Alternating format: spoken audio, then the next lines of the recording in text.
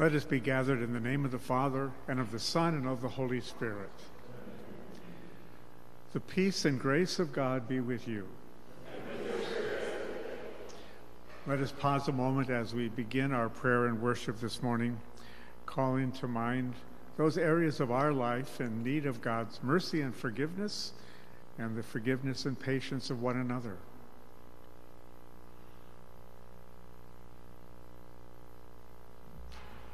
I confess to Almighty God and to you, my brothers and sisters, that I have greatly sinned in my thoughts and in my words, and what I have done and what I have failed to do, through my fault, through my most grievous fault.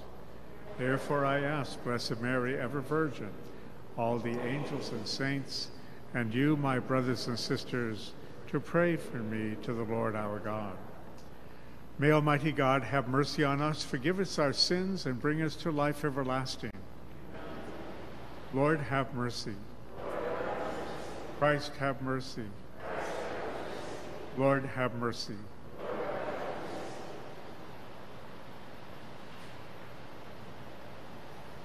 And let us pray.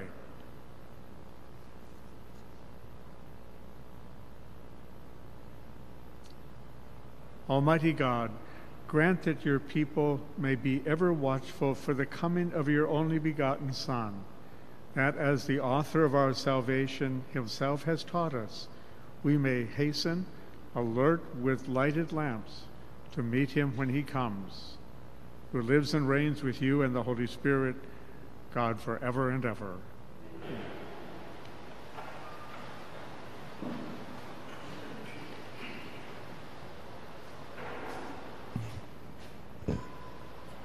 A reading from the book of the prophet Isaiah. Thus says the Lord, your Redeemer, the Holy One of Israel. I, the Lord, your God, teach you what is for your good, and lead you on the way you should go.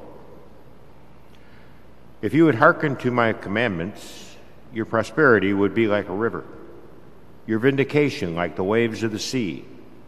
Your descendants would be like the sand, and those born of your stock like its grain. Then their name never cut off or blotted out from my presence. The word of the Lord.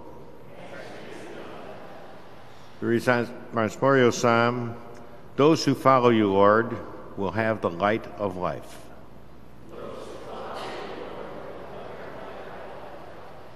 Blessed the man who follows not the counsel of the wicked, nor walks in the way of the sinners, nor sits in the company of the insolent, but delights in the laws of the Lord, and meditates on his law day and night.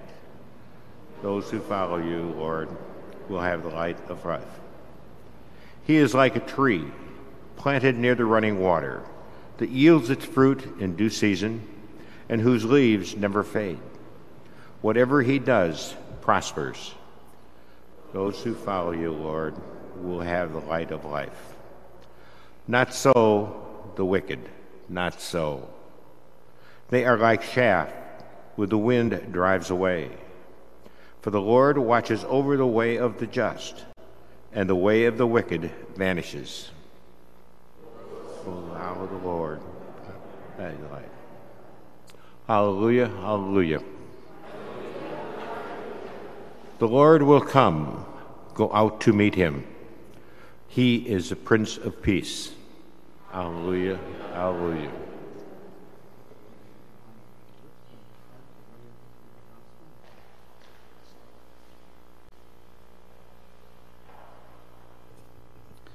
The Lord be with you.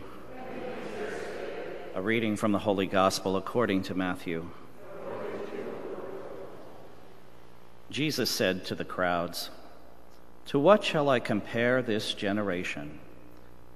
It is like children who sit in marketplaces and call to one another, 'We played the flute for you, but you did not dance. We sang a dirge, but you did not mourn.' For John came neither eating nor drinking, and they said, 'He is possessed by a demon.' The Son of Man came eating and drinking, and they said, 'Look, he is a glutton and a drunkard, a friend of tax collectors and sinners.' But wisdom is vindicated by her works." The Gospel of the Lord.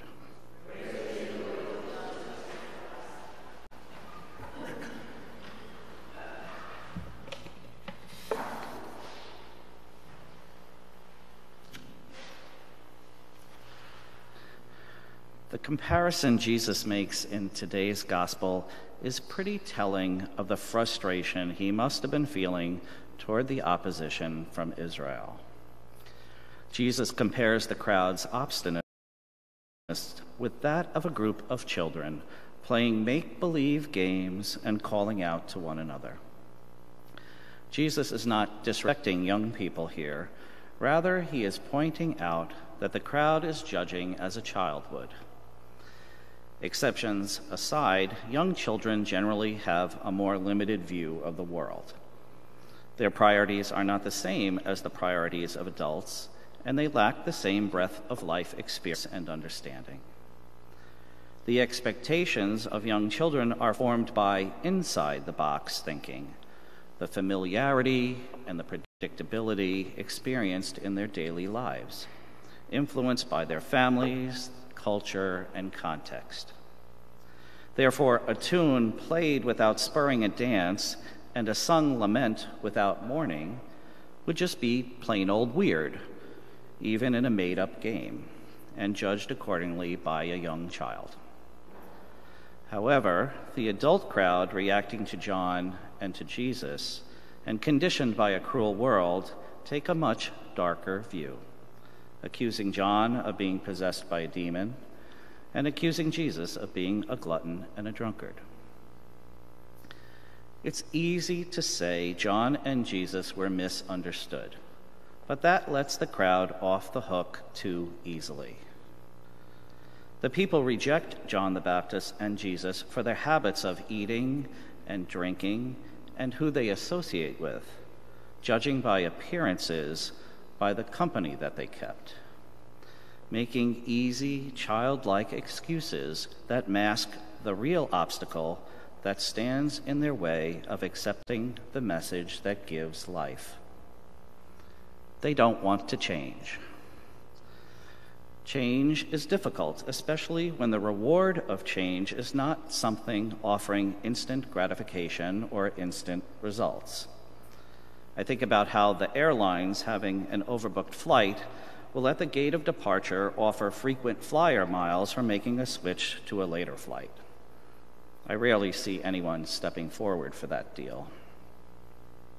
It takes effort, courage, and humility to repent and begin to live right lives, accepting God's message and being transformed, coming into right relationship with Him and with our neighbors.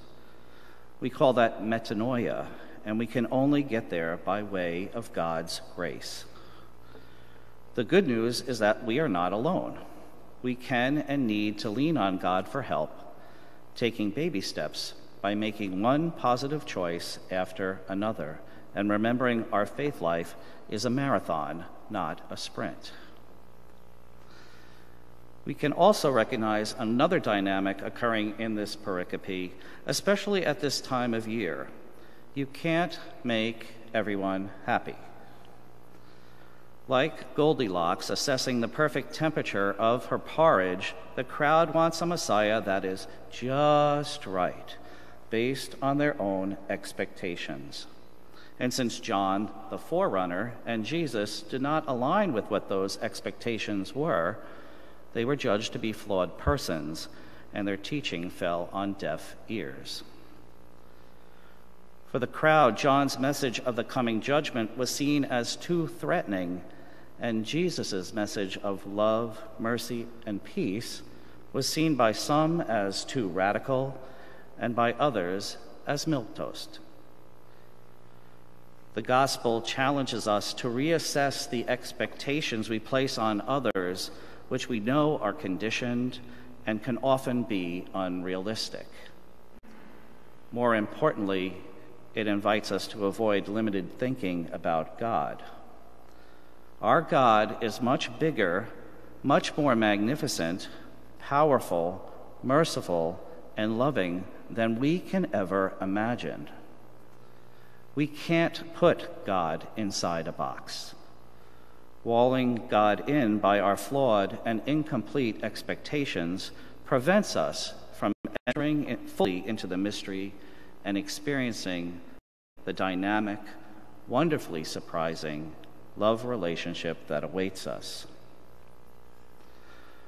As we continue to remain awake and look forward with hope for peace, love, and joy that is to come at the remembrance of our Savior's nativity and the promise of his second coming, let us endeavor to imitate God's goodness. Let us be mindful of remaining receptive to the change that brings forth our continued transformation and conversion. Commit to considering a reset of often unrealistic expectations and meet our neighbors where they are with love and mercy. And remember that our God of surprises was, is, and will always be infinitely beyond all expectations.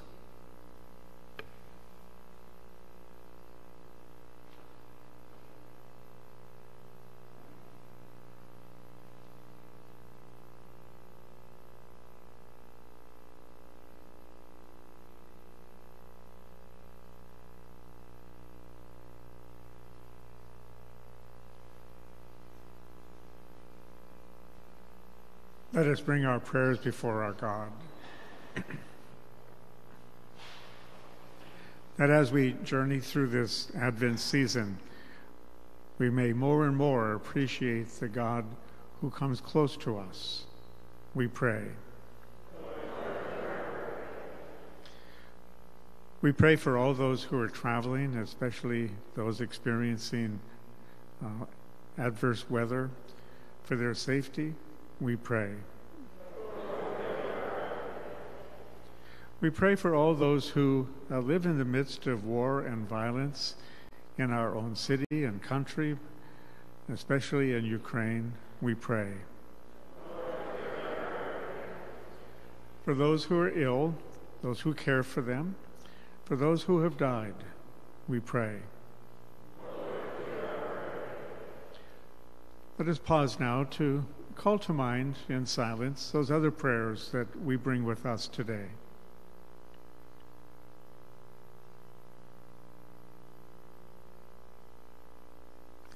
For these we pray. For Mark and for all we've promised to hold in our prayers this day, we pray. Lord, hear our prayer. O gracious and holy God, hear these prayers of your people. Strengthen us in holiness. We pray in Jesus' name. Amen.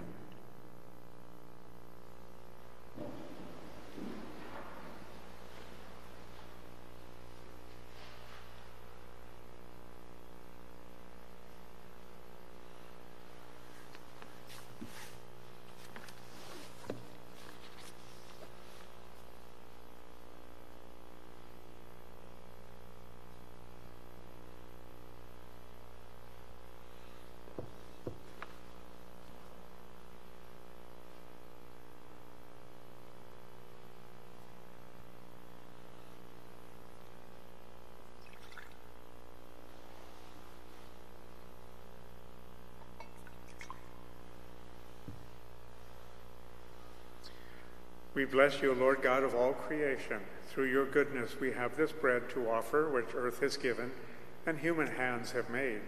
It will become for us our spiritual food. Blessed are you, Lord God of creation. Through your goodness we have this wine to offer, the fruit of the vine, the work of human hands. It will become for us our spiritual drink.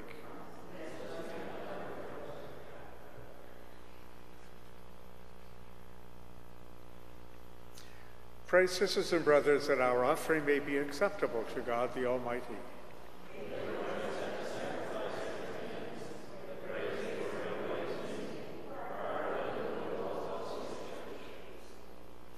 Be pleased, O Lord, with our humble prayers and offerings, and come to our rescue with your protection of mercy, through Christ our Lord.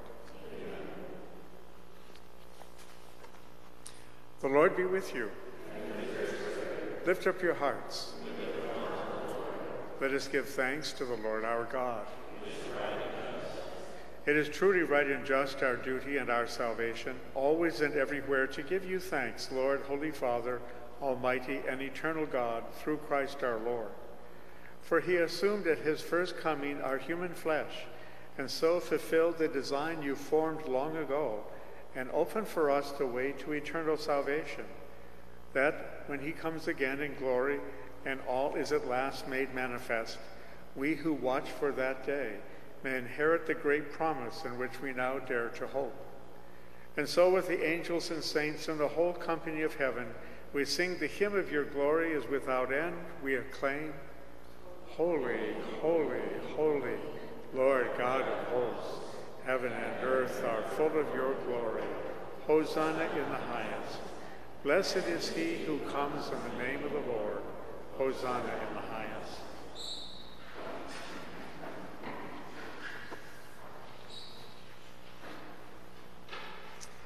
Indeed, you are holy, O Lord. You are the source of all holiness, and we ask you to make holy these gifts by sending down your Spirit upon them, so that they may become for us the body and the blood of our Lord Jesus Christ.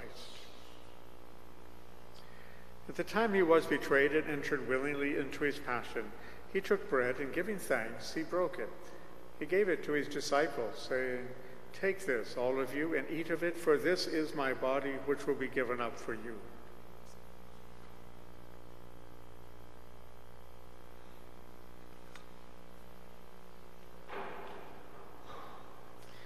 In a similar way, when they had finished supper, Jesus took the cup.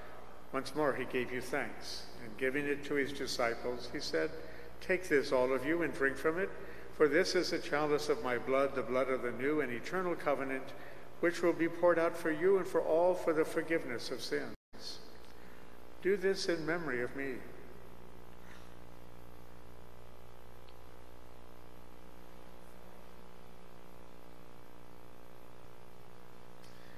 The mystery of faith. Save us, Savior of the world, for by your cross and resurrection you have set us free. Therefore, as we celebrate the memorial of his death and resurrection, we offer you, Lord, the bread of life and the cup of salvation, giving thanks that you have counted us worthy to be in your presence and to serve you.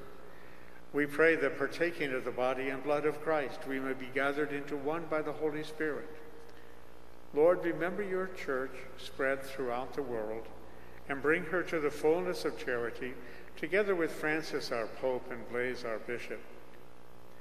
Remember also our brothers and sisters who have fallen asleep in the hope of the resurrection, and all those who have died in your mercy. Welcome them into the light of your presence. Have mercy on us all, that with the Blessed Virgin Mary, Mother of God, with Blessed Joseph, her spouse, with the blessed apostles and glorious martyrs, and with all the saints who have pleased you throughout the ages, we may be co-heirs with them to eternal life, and may praise and glorify you through your Son, Jesus Christ. Through him, and with him, and in him, O God, Almighty Father, in the unity of the Holy Spirit, all glory and honor is yours forever and ever.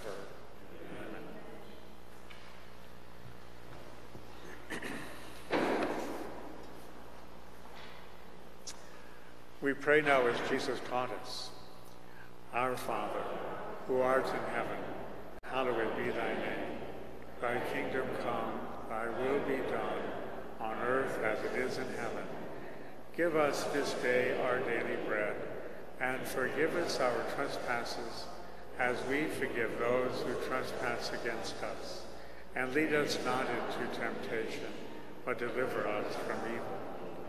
Deliver us, Lord, from every evil, and grant us peace in our days, that by the help of your mercy we might be free from sin and safe from all distress, as we await the coming of our Savior, Jesus Christ.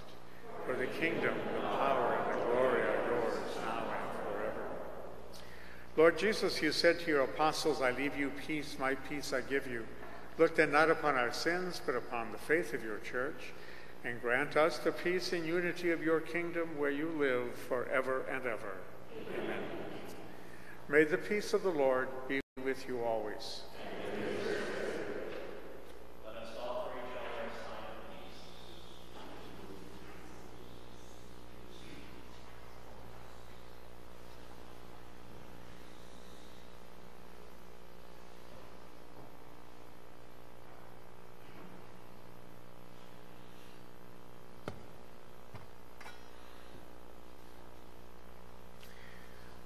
Lamb of God, you take away the sins of the world. Have mercy on us. Lamb of God, you take away the sins of the world. Have mercy on us. Lamb of God, you take away the sins of the world. Grant us peace.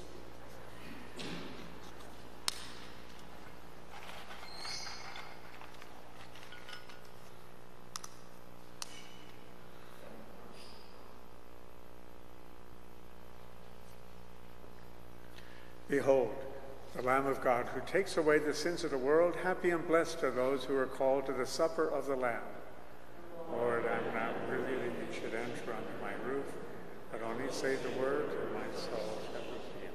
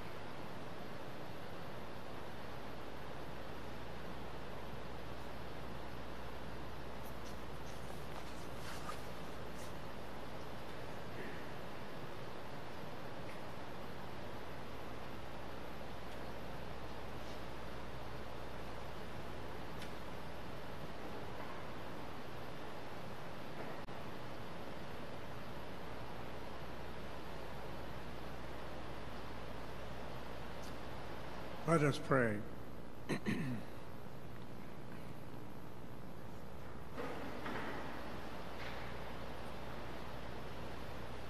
Strengthened by this food of spiritual nourishment, we ask you, O Lord, that through our partaking in this mystery, you may teach us to judge wisely the things of earth and to hold firm to the things of heaven.